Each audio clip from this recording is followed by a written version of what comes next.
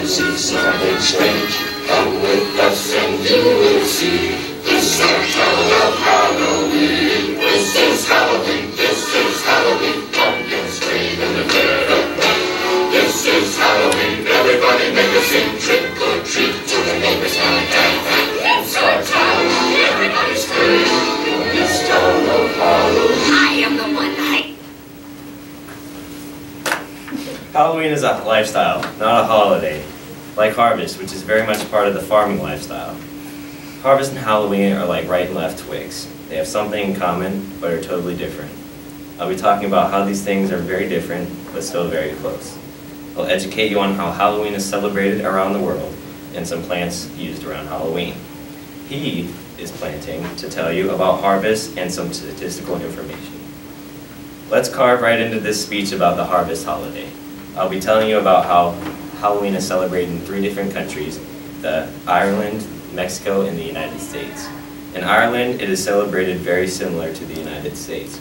Children dress up in costumes and go trick-or-treating. Parties are common among adults, where they tie an apple to a string, then they tie the string to the door frame. People try to bite the apple, and the first one to bite the apple wins, according to allday.com. In Mexico, they celebrate a 3-day holiday from October 31st to November 2nd, called El Dia de los Muertos, or the Day of the Dead. They bring food and drink to the relatives bring food and drink to the ancestors' graves to celebrate their life. They also dress up as skeletons to scare away some evil spirits. In the United States, children, excluding Griffin Jett, dress up in costumes and go trick-or-treating. Costume parties are also common among adults. There comes a time once a year where farmers lose sleep, work hard all day and sometimes all night because they're harvesting their crops and they're trying to get them out before the snow flies. It's a very stressful time of year because there's a lot of costly breakdowns, it rains, there's a lot of delays. Some years you have to fight the snow. This is always my favorite time of year because I used to ride in the combine, but now I get to drive tractors, and you get to see how all the hard work you've been putting in since April is paying off. Some years the yields are great, you have chest-tall beans and they make 90 bushels an acre, and then some years there's a really bad drought and your beans are 10 inches tall and you get 11 bushels an acre. It all depends on what Mother Nature has in store for you. 9.5 million acres of corn are planted in Nebraska this year, according to the Nebraska Corn Board. That's compared to 1.882 million people in Nebraska in 2014, according to the United States Census Bureau. 1 acre is comparable to a football field. If a farmer is lucky, he can harvest 80 acres a day, and the farmer I work for has a little over 2,000 acres.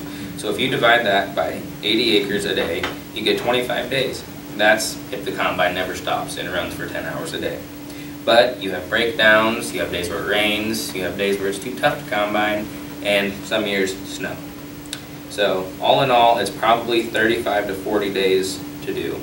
But some operations have 7,000 acres, they can run 4 combines, and I don't think I want that stress. So I'm going to go trick-or-treating instead. I'm sure you're tired of me talking about corn and combines, so let's harvest this topic and move on.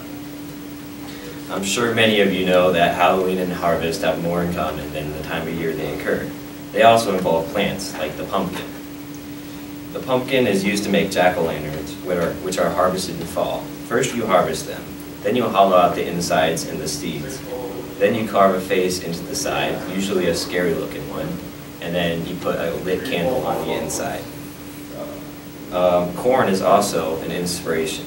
Corn is common this time of year, which is the inspiration for candy corn. Hay is harvested in fall.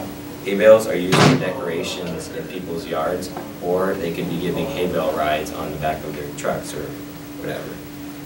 Apples, like I said before, are used in parties in Ireland, but they're also used in parties in the United States, where they go bobbing for apples.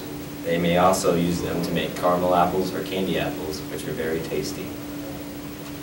Today, in this speech, we did our best to inform you on Halloween and harvest. We really do hope you didn't fall asleep during this speech, but if you did, we really don't blame you because we probably would have too. If you were awake throughout the speech, you probably know our main points, but by speech law, I'm obligated to tell you them one last time.